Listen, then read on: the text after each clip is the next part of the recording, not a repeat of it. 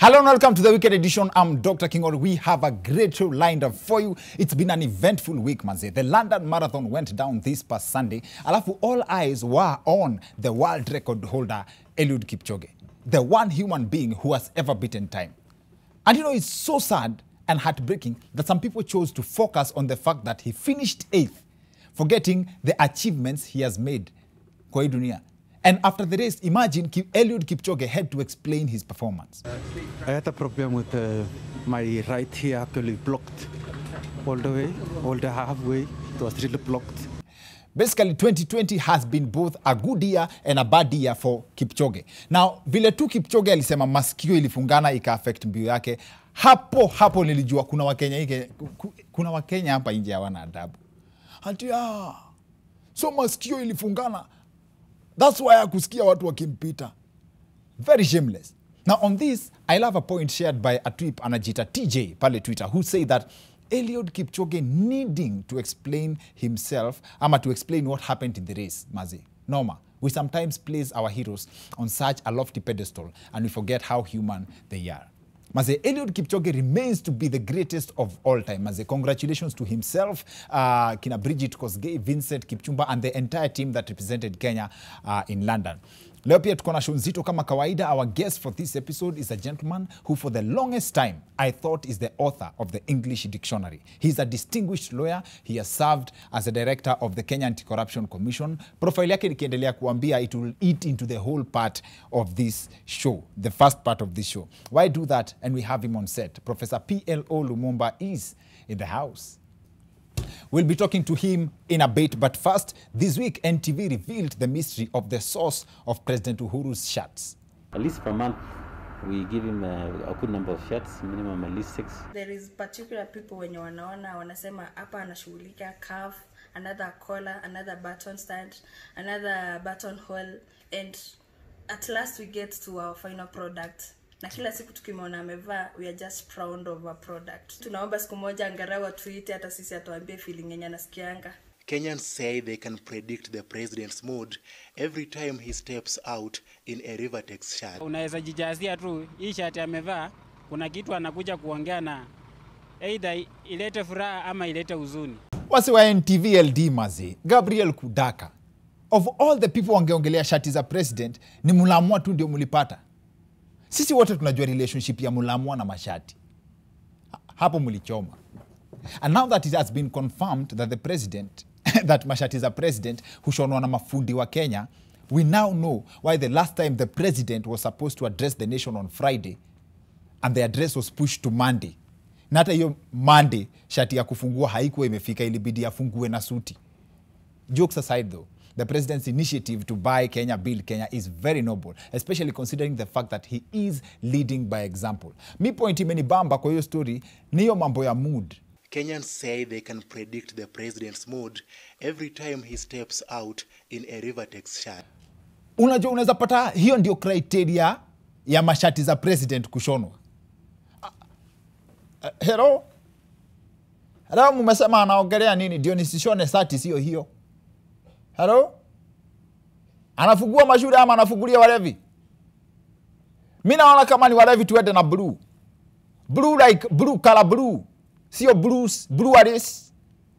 Now you do realize that these tailors have access to state secrets like the president's body size. Unajua kawaida anavaa garage. Lakini hile wiki ya revenue share ilibidi tumemshonea medium. Sema kukata. Kwanza unajua kuna siku number 2, the deputy aliitishiwa shati hapa, nikaambiwa ati anavaa extra large. Nikashangaa. Kwani hii serikali ya Jubilee ni nani mkubwa? Now fun fact, watu wamekuwa kidhani ni politicians utupima. Kumbe hapa nje kuna Wakenya wa kawaida wanapima mpaka president. In other news, in his first overseas tour since the COVID-19 pandemic struck, President Uhuru visited France to secure 180 billion shillings funding for infrastructure projects. Getting the money wasn't hard. The task was convincing investors that the money will not be stolen. I'm not going to lie to you. Yes, corruption is still a problem. But I want to guarantee you that we are fighting that problem. We are putting in place mechanisms that are going to ultimately ensure that it is much harder for people to engage in corrupt practices. And after we lock up a few individuals, I think even the sweetness of corruption will also begin to taste very bitter. Now, we are informed that the president had to assure the investors that their money was safe after this video emerged online detailing how the government allegedly supplied the COVID-19 PPEs donated by Jack Ma to needy Kenyans.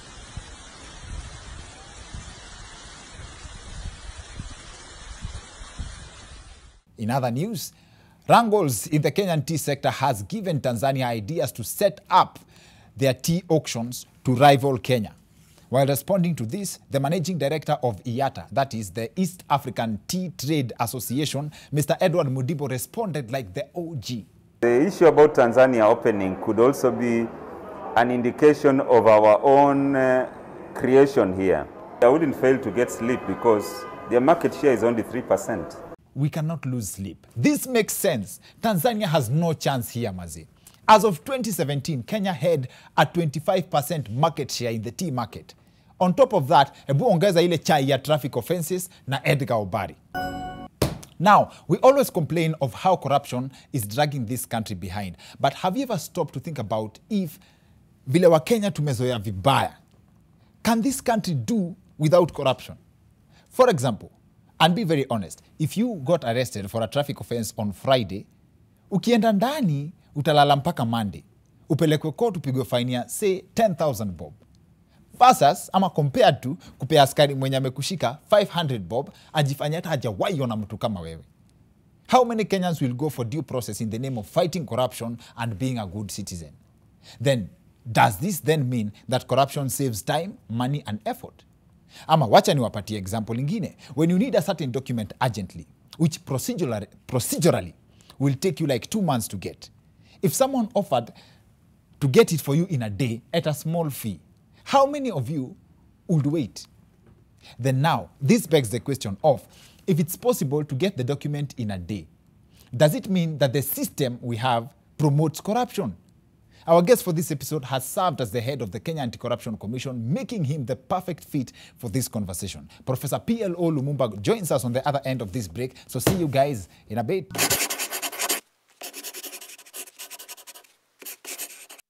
Welcome back to the Weekend Edition. I'm Dr. Kingori. Vile nimwambia show nzito sana, show noma. Our guest for tonight, sipendangi kusema ile kitu ya a person who needs no introduction, but hana nyi mnajua ni a person who needs no introduction. PLO Lumumba is in the house. Thank you very much, Dr. Kingori, for inviting me. Karibu sana. Asante sana. I read an article that in your personal life, other than just being a proper lawyer, that you can defend someone, you can also defend yourself properly. And be a mambo ya black belt holder. I'm a martial artist of the Shotokan karate version of the third dan. I've been a practitioner of martial arts since 1975. And you may want to know we are actually with a friend of mine creating our own art called Niabuntu.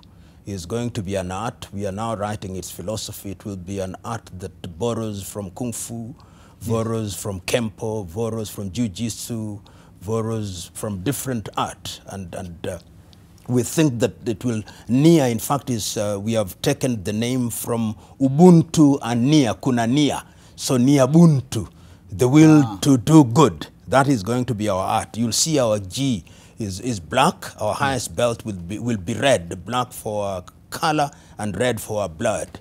Thank you. Yeah. Before that, what wengi, most of the people who venture into martial arts, lazima kuwa metandikwa mahali.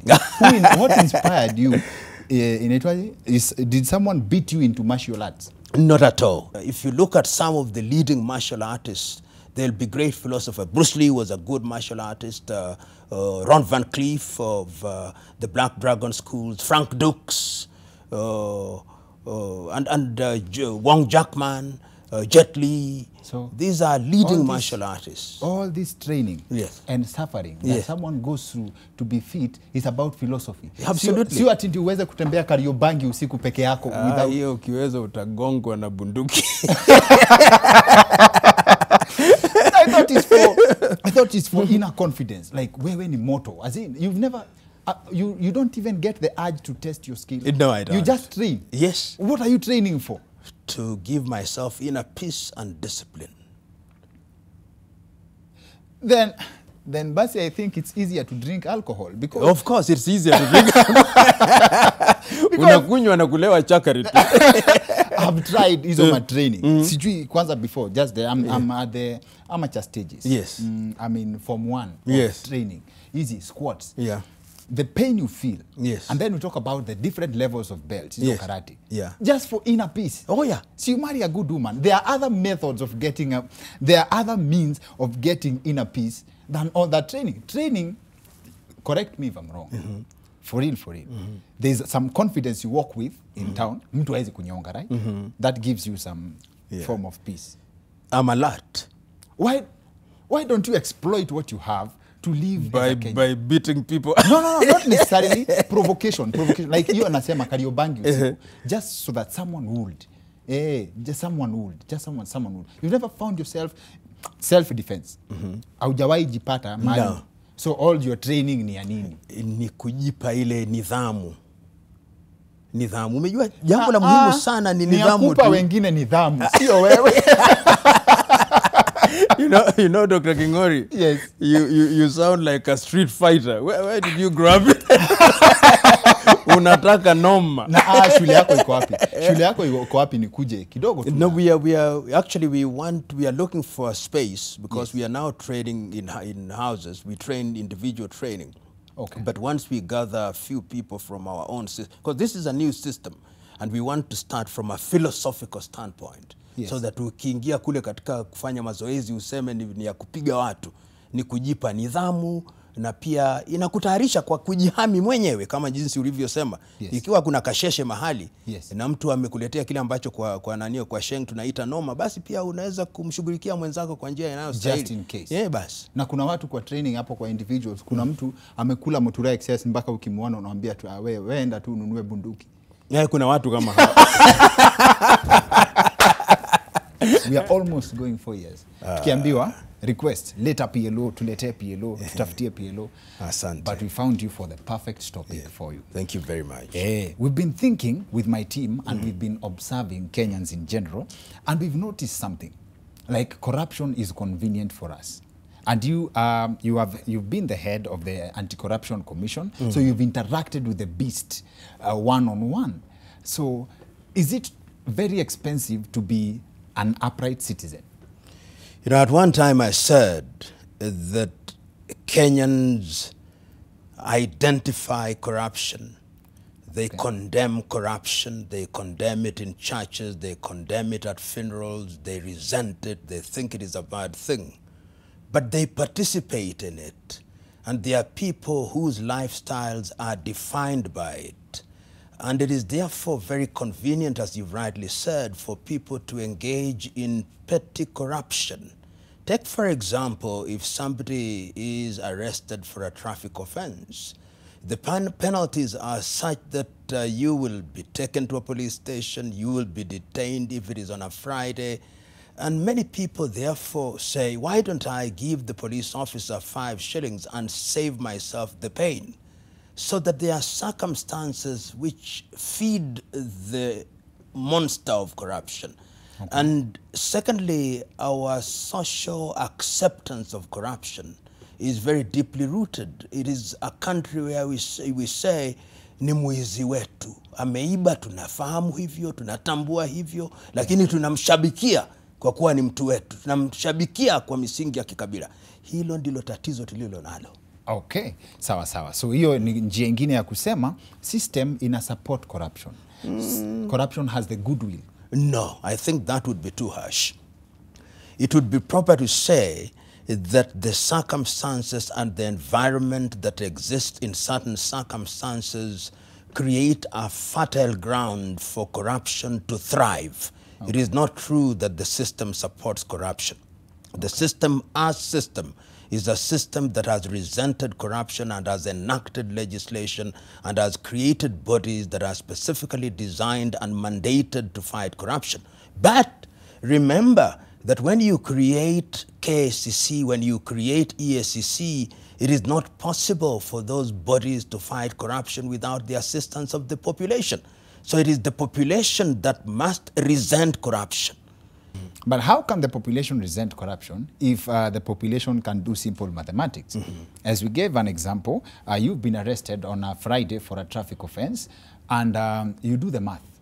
That means if you go in, ukikubali kwenda station, you stay in till Monday so that you can see a judge, ama you can get to be taken to court, and then get a fine of probably 10,000, 5,000. Whereas here's an opportunity where you can part with 500 shillings and go scot-free. You've saved corruption thereby giving that 500. If you do the math, kama unajua pesa vizuri, you've saved 9,500. That is not how to look at it. Let me give you a personal example. It took me 3 years to obtain a driving license. I went to several driving schools, and they told me that I had to pay an element which was undefined. And I said, what is it for? They told me it is to be given to the train. I asked, is it a bribe? If it is a bribe, I will not pay it. It took me 3 years to get a driving license because I refused to pay. And that was in 1989. I was very young. I had just graduated from the law school in 1986. It took me 5 years to get electricity in my rural home. I was asked to pay 1.2 million. I refused. I ended up paying 134,000 shillings because I was prepared to wait. Okay. So Kenyans at an individual level must make a decision that I'm not going to participate in corruption. I'm not going to drink from the poison chalice. Because, as Nyerere used to say, rushwa ni kama kula nyama ya mtu. Okay. Ukisha kula mara moja, basi utakuwa ni mshiriki. Kabisa. That's an interesting fun fact that your driving license is 1 year shy of a KCSE certificate. Indeed. That is a very nice way of putting it. Yes, your driving license, you meant a high school. But if that spirit, it sounds very easy, but sometimes you find yourself in a situation, say like a passport. You get a job that requires you to have a passport like instantly. Someone who's never even dreamt of going out of the country. The procedure takes, say 2 months to get a passport in your hand. Then here comes someone who can offer you the same passport at 10,000 shillings. Say if your trip cannot wait for the 2 months, the 60 days. Then you do the math. And you think, as a Kenyan citizen who needs an opportunity, does that put you in the same No, Dr. position? Kingori, that is where I want to say something that I think is very critical. If you create a system, and it's easy to do so, you go to the passport office and you create a system, a section that allows you to follow the normal process, which is 60 days. Okay. You create an express system. And what you ask people to do, if you want your passport to be generated within 1 hour because there is an emergency, if the fee is 10,000, pay us 20,000. And is normal, is regular, and we'll get you the passport. On the system? Yeah, within the system. We'll simply charge you for wanting us to work a little faster. And this is what happens in many countries in the world, particularly in the Western world. You simply have systems that allow you to pay a premium in order to get hastened service. And we can do that.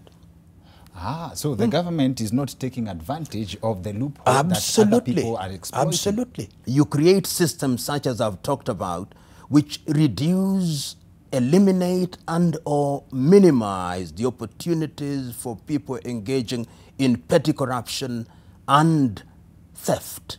If you do that, you'll discover that corruption becomes the exception rather than the rule. And that is where we need to go to. Sawa. Let's imagine a corruption-free country. One time, there was a bite that really went viral in the country, that the business environment in Kenya is as difficult, is so difficult that becoming a billionaire is impossible. And that if you have anyone who's a billionaire in this country, they are automatically a thief. They must have stolen at some point. Would you agree with that theory? Not necessarily. There is a sense in which the billionaires we have in this country, and I think it's my friend Manyora who said that during a debate, he said that if you are in this country, if you are a billionaire, then you are invariably a thief. There is merit in saying that, but I'll qualify in a short while. If you look at the bulk of our so-called billionaires or multimillionaires, there is a sense in which many of these individuals, if you look at their legitimate income vis-a-vis the things that they own, you will discover that they are engaged in grand theft. A friend of mine from Liberia, Boima Fanbule, calls it theft on an industrial scale. But I said there would be a caveat. There are people that I know in this country who work hard. Yes. They are silent. They have been slogging for years. They are few and far between. Many of them are not in politics or in public service, but they are there. There are few legitimate billionaires in this country. I came across a study about Norway, which ranks at number 7 in the list of Transparency International, I believe. Yes. As the least most corrupt country in the world. Then someone said, the study I stumbled upon, they were saying that Norway, there's corruption, but people don't make noise about it. You see, unlike Kenya, where we break stories in the media about how money has been stolen, they keep it to themselves. So ideally, mtu anaweza argue that sisi, we are successful in corruption, sababu sisi ni wadaku. Would that be the case? Because corruption is actually viewed as an African thing. Let me tell you, Dr. Kingori, corruption is alive and well. If you talk to the ordinary Kenyan, they meet corruption at a dispensary. They meet corruption when they go to the assistant chief's office, when they go to the chief's office, when they go to the DO's office, when they go to places where there is government service, when they meet the police officer. Corruption is at every corner. Countries such as Norway that you are talking about, individuals may be born and never ever meet a police officer or a government official who asks them for a bribe or creates a situation where payment of a bribe is necessary. But corruption exists in almost all countries in the world. In the countries that we are talking about, corruption will be at the highest level. The endemic nature of corruption in our country is that if you were to ask 10 people in the last 6 months whether they have paid a bribe for some service, perhaps 6 would tell you, I have. Sad, sad, sad, sad, sad. Very, very sad. Thank you, And sir. the last point I want to say, going forward, and this I'm saying half in jest, half seriously, it should be the case is that when a person occupies public office, their spouses should be made to know what their legitimate income is. So your wife should know you are earning 300,000, or your husband should know you are earning 300,000. So if you come with a Range Rover, it is the duty of your spouse to ask you, Baba Shiro, this one, how did you acquire it? And if it is not legitimately acquired, Mama Shiro should report to the authorities. Otherwise, she's a partner in crime. Let me let you into something, Professor. That example you just gave, how would it work if it's the spouse who, if you don't have a Range Rover, they will ask you, why don't you have a Range Rover? We must pray and fast for them to learn to live within their means. Okay, so then I recently came across an article of a Nairobi University lecturer who received a bribe of 3,000 shillings from a student, and he had been sentenced to 3 years in jail. 3,000 shillings. Isn't that a disparity? To encourage people to steal big. You steal enough to pay lawyers, you steal enough to survive, to buy justice? There's an old Kiswahili saying, ukitaka kula nguruwe, kula aliyenona. But let me go back to the question that you've asked. And I must think like a lawyer in this regard. I think like a lawyer that when people are convicted on the basis of evidence that has been adduced in court, that is the proper thing. So I'm very slow to condemn the judiciary. The judiciary administers justice according to law. And there is a difference between justice according to law and truth. Truth is a totally different thing. If they coincide, well and good. but is justice according to law on the basis of the evidence that is adduced before them. Nashukuru sana. Asante sana. It's been a pleasure having you. Asante sana Daktari King'ori, Mungu akujalie siku zote uendelee kuchapa kazi nzuri hii. Na wewe pia. Asante inshallah. Shukran jazilan.